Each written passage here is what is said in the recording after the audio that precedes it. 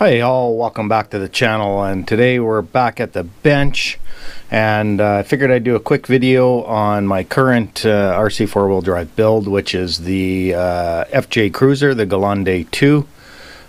So I figured I'd go over the body pieces of what is involved when you get this kit, and what you have to get ready to paint and so forth. And as you can see in front of you, I've got it all painted. But I figured I would go through all the pieces and little chunks that you have to get done in detail if you want to get it detailed up really good. So there's quite a few pieces, not as many on this body kit as the Defender 2015 Heritage version that I did previously in some videos. And if you go back into my channel, you'll see I did some pretty detailed body build and chassis build for the Gelande II. I'm not going to do that this time because there's a lot of builds out there, a lot of videos on the Gelande II build. It's a pretty basic build, and I've already got videos up of doing the chassis. So I just wanted to go over the body. So in front of you, you've got all the pieces that you need to paint and put together with the body. So we'll kind of go through it quickly. And as you can see, I've named this build the Cobalt Cruiser because I painted it in cobalt green. That is Tamiya TS, hold on, I got it up here. That is Tamiya TS 102 right there. So that is the cobalt green that I painted the Cruiser in. I did the interior in a burnt orange. The seats are done in a burnt orange. I did that also, that color, on my Defender 2015 Heritage Edition interior. I did the seats not solid like these ones, but so we did those. I put them together first. Not a great idea. It didn't fill in the edges of the back piece that you snap into place. I should have painted them separately, but I'm okay with it. It's the interior. It's hard to see when the truck is put together anyways, and I don't plan on running this with the roof off at all. So yeah, so I did all those in the burnt orange, so they're all done. The front seats are done. The back seats are also finished in the burnt orange. So you've got 2, 4, 6, 8 seat pieces that have to get done if you don't want to just leave them that shiny, lovely black plastic look. I do have a few pieces here that I left that just because I didn't want to waste my time in doing them in flat black. You get the main body piece. You get the roof piece, which comes in one piece. That is the light kit. I also have that. You get the roof piece is in one piece. So you have to do a lot of masking. So I did the cobalt, I did the window trim in black. After I got the white and the cobalt down, I masked it all off again and did all the window trim in black. I think that really makes it pop out a little bit better than just leaving it the cobalt green. So we got that done, and you get the interior dashboard. So these are the decals here, here, here, here, here, and here, and there, that come in the kit. They also have a decal that covers this area here around the cluster and the glove box in here. I painted those silver. I used a silver paint pen, and I did those myself. I just thought it looked better than the gray kind of colorish sticker that came with the kit. So that's your interior. This is one piece. So I masked off the bottom piece. I looked at some pictures online to get an idea of what the dash looked like back in, I think this is a 72 or a 73 Cruiser. So this was a black padded part of the dash. So I masked that off, painted it black, kept the pedals black, of course, and then the lower part here black. So that's your dash, your steering wheel, of course. Your door panels, it does come with door panels, so everything fits into the tray. I'm kind of bouncing around a little bit. Oh, there's another piece in there. So that's the interior tray. It sits this way. Back seats are, of course, back here. Your front seats, your dashboard, so on. So I painted that all the cobalt, and I did put a matte finish on it, on the whole thing. I painted the underside black because it'll pop up into the main body piece. And I wanted the bottom to be black. And yeah, so that you get that piece. You get all your light trim. So that's all for your light buckets. All your trim, everything for your light kit.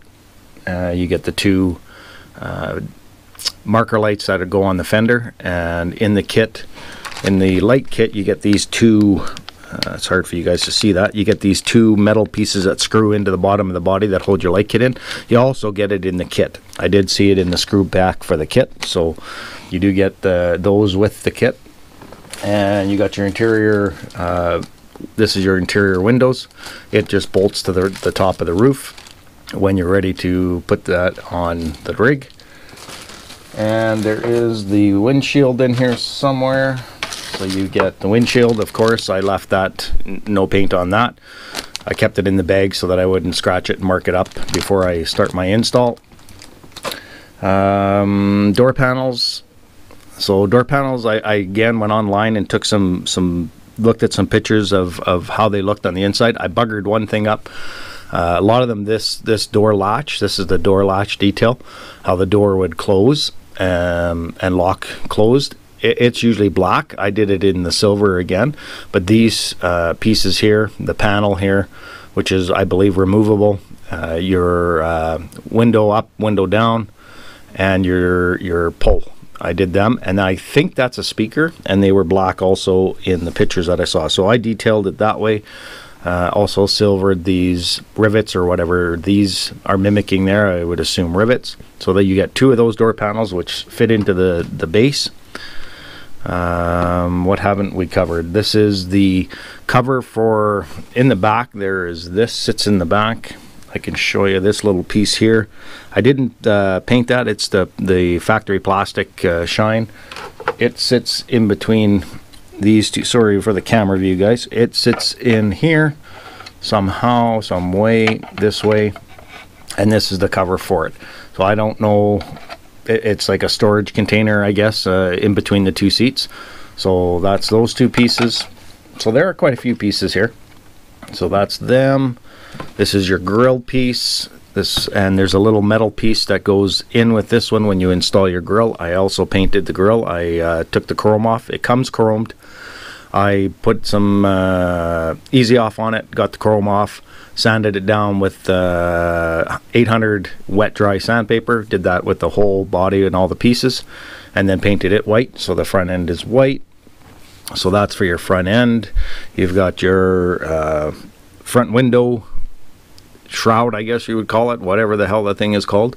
So that's where your window will go in. I also did the trim in that black. So all the windows are trimmed in black except for on the doors, because there's really no defined trim on the doors. So, and the doors don't come off on this rig. It's not like the Defender 2015 Heritage Edition. The doors are solid. So that's the only thing I didn't like about this kit, is I wish they would have had opening doors. Should be able to get a good sized driver in this one though. There's quite a bit of space in there.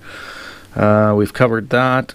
Your light buckets, your lenses for your light buckets. So I did paint already the marker lights. I used the Tamiya clear, whatever the hell that stuff is. It's the acrylic. So I painted those. Those are all ready to go and get installed. And this is your roll bar set for the back. So you get a roll bar set that goes in the back portion of the rig, and I've already taken the two that go down the side. They'll go in this way.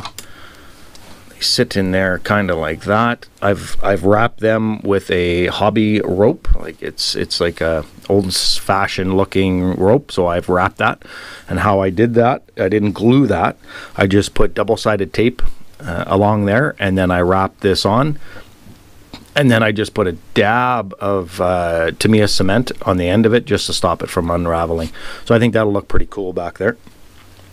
What else haven't we covered? I think we've covered all the pieces, and of course the little pieces here. You got your gear shifts and your four-wheel drive shift. This one I kept on the tree. This is, I think, the emergency brake.